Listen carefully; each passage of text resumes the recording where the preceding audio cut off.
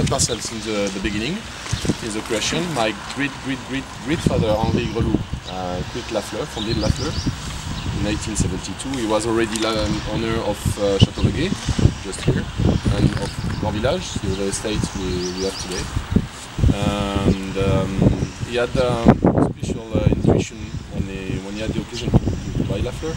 He decided to don't plant Lafleur in Legué, to separate Lafleur, to keep Lafleur separate, and he created this house with 2 cellars, winery, everything separate, 200 meters between Legué and Lafleur, but he had this feeling to keep Lafleur separate because he had the feeling of special potential of this area. So it was first great choice for Lafleur. The second choice was to plant in really high elevation of Cabernet Franc. For the philosopher, he decided to plant more than 50% in Cabernet Franc. Because white, dark everywhere. So it was exactly the same choice did Henri Foucault-Lossat. Another Henri did the same choice in Cheval Blanc in the same time. So it's 2 really important choices. After that in the story, Lafleur was living by daughters, that's why it became Robin, the name changed, Grelou, Robin.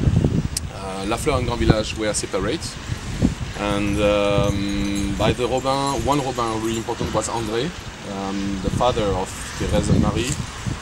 André decided to focus his life about viticulture.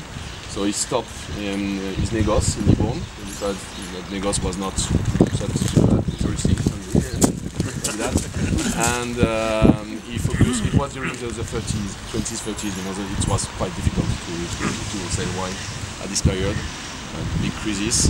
And it was very important for us because now we are basing our own Massal selection on his Massal selection did in the 20s, 30s. So it really was really important for Lafleur because he kept original genetic for Cabernet Franc from the 19th century. With the job he did, now we are basing our own selection on their selection, so we are really lucky. After that, he didn't prepare his daughters to manage Lafleur and Legué, and suddenly he died in 1946. And Thérèse and Marie took the management of Lafleur and Legué. Their real first vintage is 1947, and they made a good job. And in fact, they were really conservative, and we are lucky because they were conservative, because they didn't play with new fashion, new clones in Merlot in the 70s, no Kimi.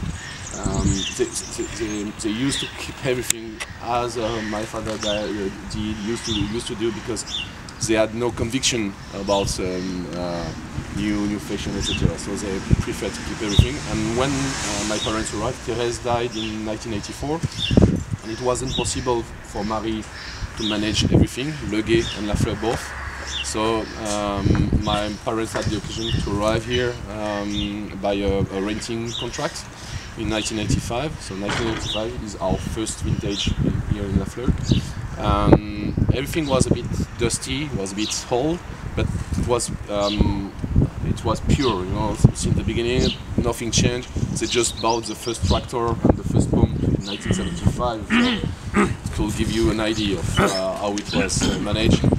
Everything was always Lafleur was always picked on later after Legué. They always start to pick in Legué.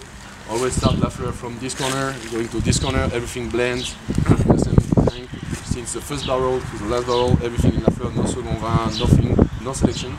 So it was really it was a pure, quite Calvinist way of winemaking.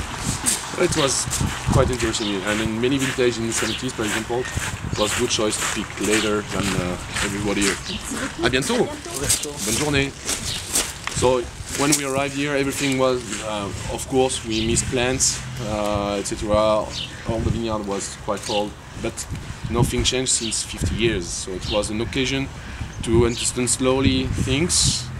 Year after year, vintage after vintage. We had no money at this time, so we had time to understand. I think it was better like that, without money, because you could make big mistakes really easily.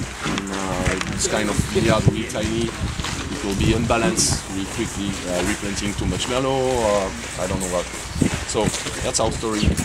Lafleur, now since 30 years, it's us. So we'll test 12. 13. 13. No, We could taste 12.